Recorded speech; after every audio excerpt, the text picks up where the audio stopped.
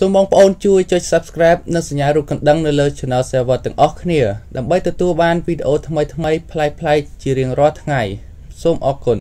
បាទសូមស្វាគមន៍ប្រិយមិត្តទាំងអស់នៅតាមបណ្ដាញសង្គម YouTube បាទពេលនេះយើងមកតាមដាននៅព័ត៌មានថ្មីមួយទៀតហើយបាទដែលព័ត៌មានទី1នោះគឺមានចំណងជើងថាសូមបងប្អូនជួយគាត់ផង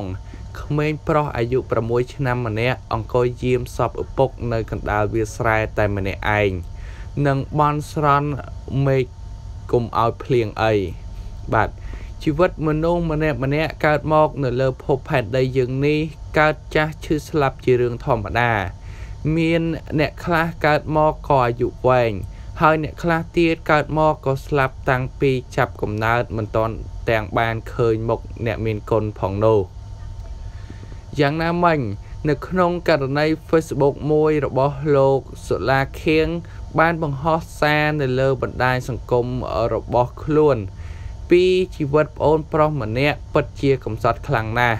ដោយម្ចាស់ករណី Facebook ខាងលើបានរៀបរាប់ថាការ share របស់ប្អូនក្រែងអាចជួយក្មេងប្រុសនេះបានហេតុអ្វីបានជាទៅចោលកូនគ្មានស្ដាយស្រណោះបែបនេះនៅពេលនេះសពនៅកណ្ដាលវាលគ្មានសាច់ញាតិក្រៅពីកូនម្នាក់នេះឥឡូវមិនដឹងថាត្រូវធ្វើបែបណាជាមួយនឹងសពនោះទេលោកក៏បានបន្ថែមទៀតថាស្ងាត់ដូចយប់អញ្ចឹងឃើញហើយគឺអាណិតក្មួយណាស់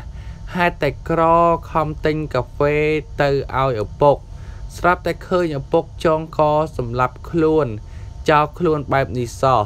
បងប្អូននៅកំពង់ស្ពឺមកចូលរួមបុណ្យផងខេស01គឺចាត់ចែងបុណ្យសពនៅក្នុងវត្តចាណាភូមិចាណា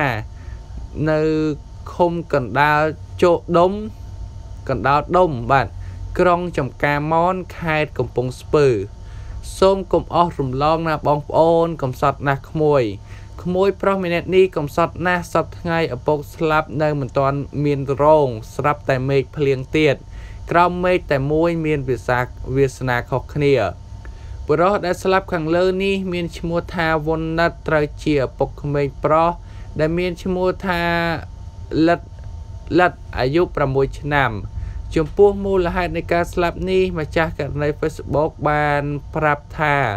គឺជាការបកស្រាយថាស្លាប់គឺដោយសារមូលហេតុអ្វីនោះទេបាទនេះគឺគួរអាណិតក្មេងប្រុសម្នាក់នេះណាក្មួយប្រុសដែលមានអាយុ